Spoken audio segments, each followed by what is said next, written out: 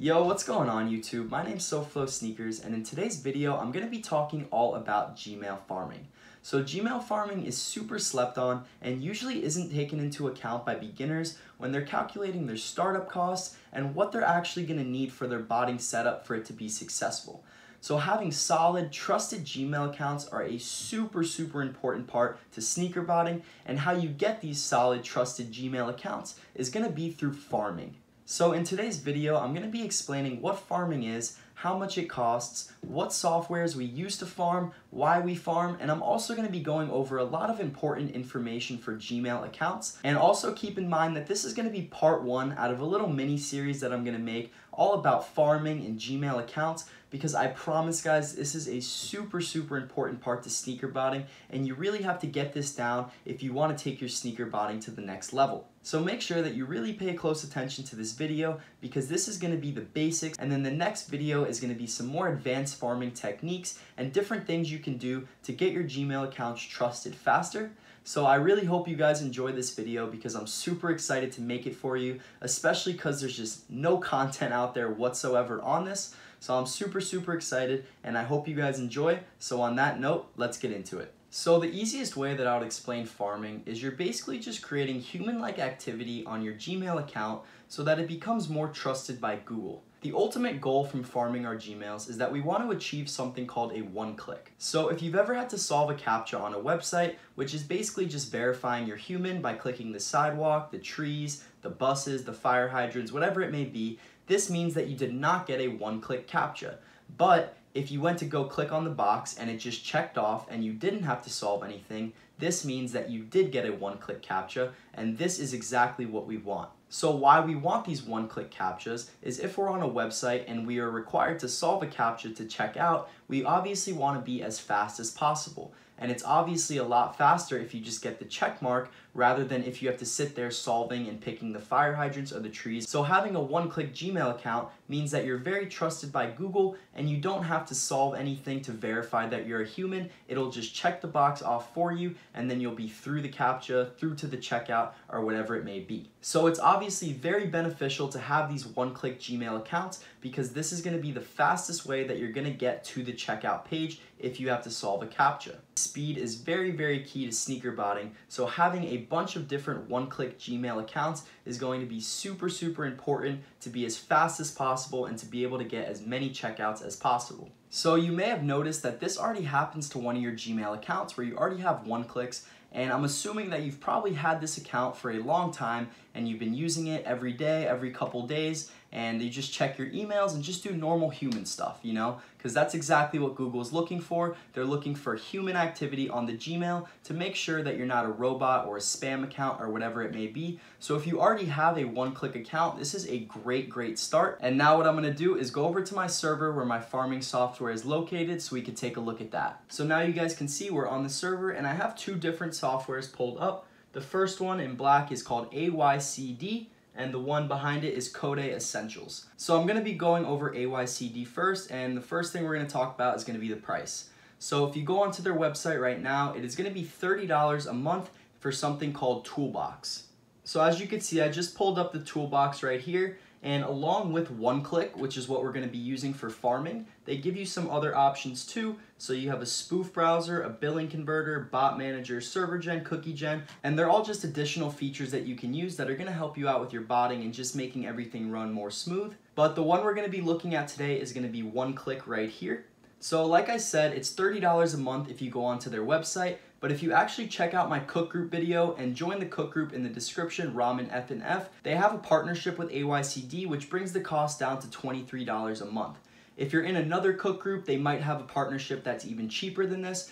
Like for example, mine is One Click X Calicos, which is a cook group, and I pay $18 a month currently. So another thing is that with AYCD and Code Essentials too, they both have Discord groups, and AYCD especially has very extensive guides if you need any help setting up, any help whatsoever with the process of getting your Gmails ready to go. They have a very good support team, very good Discord, very good website. So if you need any additional help after this video, they will definitely be able to assist you with that. So I'm just going to run through AYCD real quick and just kind of go through the different tabs here. So the Accounts tab, this is where all your Gmails are going to be along with the proxy that is listed with them. And for this video's purposes, I'm obviously going to have them blurred out. So I've already been farming them all morning, so you can see that they all say taking a break. But when they're actually farming, you're going to see a bunch of different messages here. It could say watching YouTube, switching activities, viewing a product, anything, Google News, anything along those lines. And that's basically just a browser open with the Gmail account and proxy that you assign to it,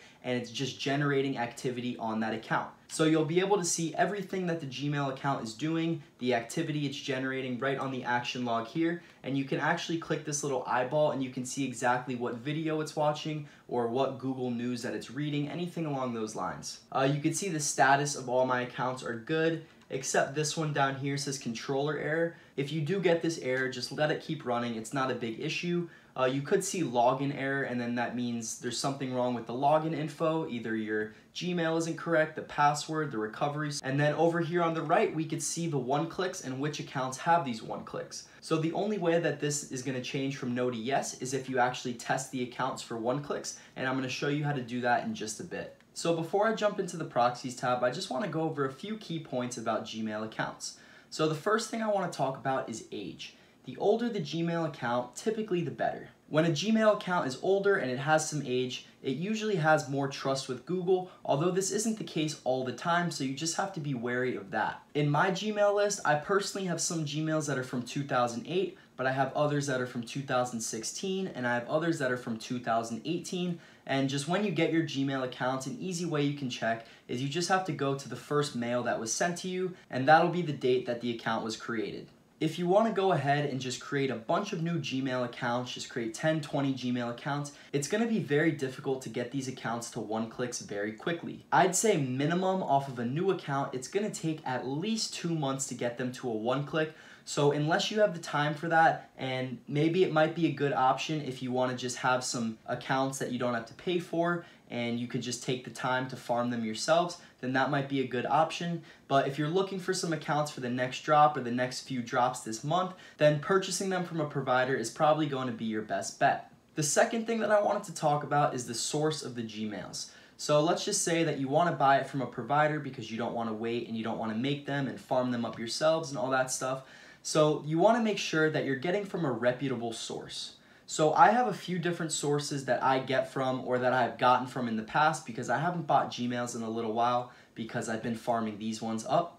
But you can go on Twitter and you can just probably type in Gmail or OneClick, anything along those lines, and you can definitely find some other providers. Or if you're in a cook group, ask them for recommendations. I'm personally not going to give any Gmail recommendations for this video just because I don't want to steer you guys wrong, because Gmail accounts are very tricky and you could get from one provider and it works, and then I could get from the same provider and then they don't work. So that's kind of why I'm not going to be sharing any specific providers, but you guys should ask your cook groups, go on Twitter, look up anything with Gmail and OneClick. You know, there's definitely a lot of providers out there, and just do your due diligence, do your research, and just try to find a provider that has pretty good prices that works for you. So most providers are going to sell OneClicks for upwards of $15 an account, but other providers will sell not one-clicks, but trusted Gmails with a high trust score, which I'm going to talk about in just a minute, for roughly, I'd say $7 to $12.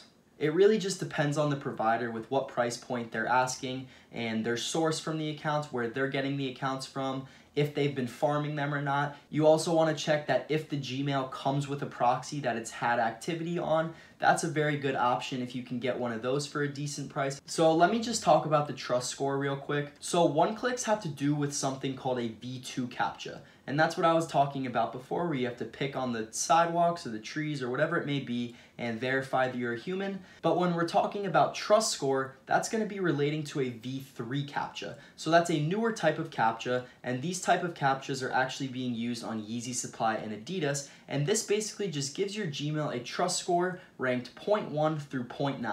0.1 is obviously the worst, and 0.9 is going to be the best, and that means that the account is trusted by Google. If you have accounts that are 0.1 and 0.3, more than likely they have a flag on them or they have security alerts, something along those lines. But just because an account is a 0.1 or a 0.3, it doesn't necessarily mean that you can't get it up to a 0.9. I've had Gmails on here that went to a 0.1, but after a while and after farming them back up, they have risen back to 0.9s, and some of them actually have risen back to 1 clicks. So now I'm going to show you guys how to test them and kind of just see where your Gmail's at with the trust score and if it has a 1 click or not.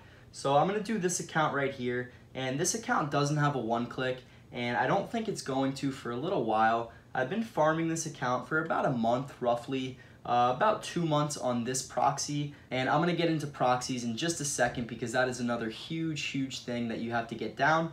So what I'm going to do, since this account is running right now, I'm going to click the X, and then it says ready, and then I'm going to right click, and then I'm going to hit test reCAPTCHA. And then it says reCAPTCHA testing should not be performed more than once every 24 hours. And that's another thing that I wanted to say. Once you get your accounts, don't be testing them every day. I give it at least 3 to 4 days in between testing, although I probably should be giving it a week. If you keep testing them, you're just going to wear out your recap 3 score, which is the trust score, and you're just going to wear out the 1 clicks, and you're just going to have less at the time of the drop. So just keep that in mind.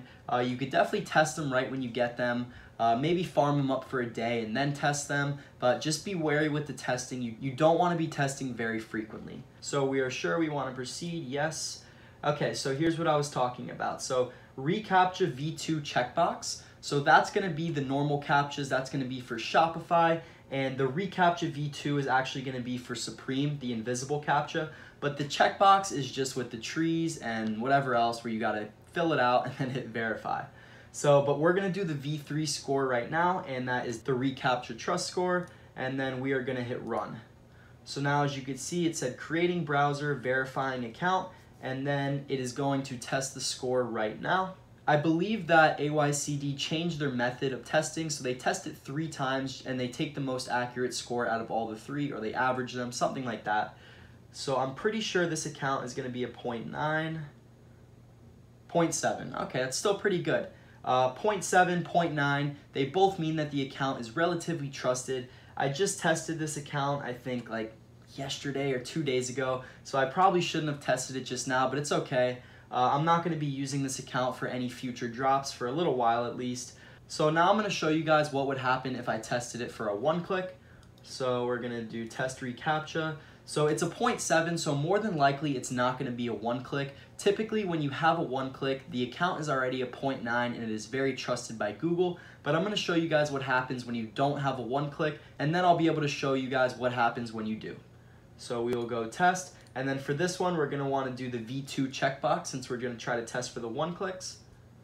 So creating browser, verifying account, and then it's going to open up a new browser, and then we're going to have to physically click on the checkbox. Alright, so we're going to click I'm not a robot, and you could see it's not a 1 click. It would have just checked off if it was, so then we could just hit the traffic lights, whatever. Vehicles. Alright, bro. Cars, and then another little thing, that's actually a good example. So when the CAPTCHAs are all fuzzy like that, that means that the account is like trusted, if that makes sense. So also if they're slow fading, so if you watch this one, that's not super slow fading, but if you have one that's fading even slower than that, that means that your account is not trusted. So these were even pretty slow fading. So this account is like and I have to click on so many cars, but that should do it. So yeah, so now you can see it says 1 click failed, and that means that this account doesn't have a 1 click, which I already knew and which is totally okay. So out of my 25 accounts, currently 11 of them have 1 clicks. It's hard to maintain because Google is constantly sending out bans and just trying to crack down on people using Gmails that they didn't make, so on and so forth. But yeah, so that was just the V3 test and the V2 test. So as you guys can see, that's kind of how it works. If you get a 0.1 or a 0.3 right when you buy it from your provider, definitely contact them. You want to make sure that they have some kind of guarantee. A lot of these providers have like a 3-day guarantee on their Gmails, so hopefully once you get them from them, they'll work with you if it's not a good account and they'll swap it out for you there. So somehow this video is already at 15 minutes long, so I am sorry for that. I'm trying to make it as short and precise, I guess, as possible. So we're going to hop right into the proxies here. And I also don't think I'm gonna have time to go over essentials, so I'm really sorry about that. But if you guys want me to make another video on essentials, just let me know down in the comments below. And like I said, there's a part 2 coming to this also, which is gonna have there's just so much more that I wanna talk about. But I'm gonna try to wrap this video up. So let's get into the proxies. So I'm obviously gonna have my proxy list cleared out here. So proxies are huge, right? So the first thing that I want to talk about is for farming, you definitely want to be using data centers, not residentials. And the reason behind that is because if you're watching YouTube and just doing basic farming activities on a residential proxy, it is going to absolutely eat through your data plan. And because data centers have technically unlimited data, those are what you're going to want to be using when you're farming. Another big key to farming is that you don't want to be changing up your proxy constantly.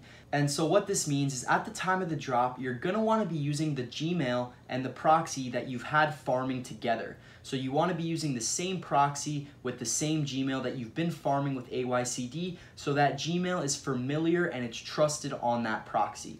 And if you guys have any more questions, if that didn't make sense, just let me know down in the comments and I'll answer them for you 100%. So you want to be using data center, not residential, and you typically want to be using a provider that has capture proxies. You could just use regular data center proxies, that is okay, but some providers have specific proxies for CAPTCHAs. The one that I would recommend for CAPTCHA proxies is probably going to be cookie proxies. I used to use them a lot, but now I actually use Oculus proxies, and they're not CAPTCHA proxies, they're just regular DCs, but the reason why I use Oculus is because after my plan expires after 1 or 2 months, I can actually keep the same proxies, and this is very, very important. So whatever provider you want to use, make sure that you can keep the same proxy on that Gmail and that they won't just give you a new list of proxies, because then you're going to have to change the proxy and then the Gmail trust score is going to go down.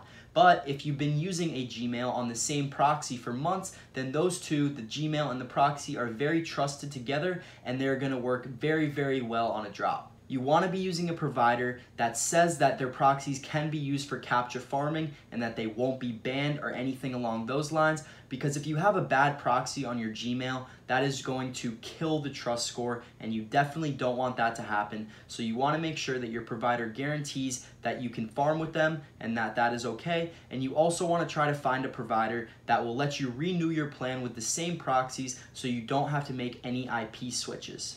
I'm not really going to talk about AutoSolve in this video. I'm going to have to make another video for that one too. But essentially, AutoSolve is just a replacement for your bot's solver. So if you have SplashForce, you know the solver in there isn't the best. It crashes and so on and so forth. But AutoSolve is a very great alternative, but I'm going to have to make a whole nother video on it. And I'm using AutoSolve for the Zion drops. I just wanted to throw that in there as well. So let's move on to settings.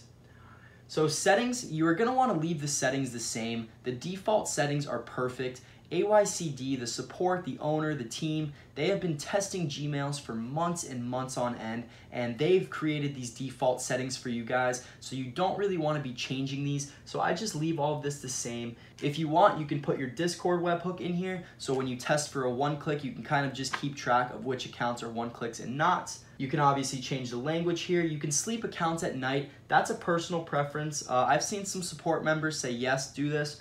I personally just turn my server off at night so I don't have to do this. If you do want to change the settings, you just got to triple tap on this right here, and then, or maybe 5 times. So it says I can't switch to the developer mode when the accounts are running, but basically if you click on this 5 times, more options are going to pop up, and then you can kind of adjust the settings of when your accounts are running and when they're not. But I definitely recommend just leaving this on the recommended settings and you should be good to go. So as always guys, if you have any questions whatsoever, make sure to leave them down in the comments section below. And just keep in mind that this is part 1 out of a part 2 or 3 series. I have so much more information that I want to talk about, and I'm super excited to bring that out to you guys. So just make sure to like, comment, and subscribe if you want to stay updated with the channel. And on that note, I'll catch you guys on the next one.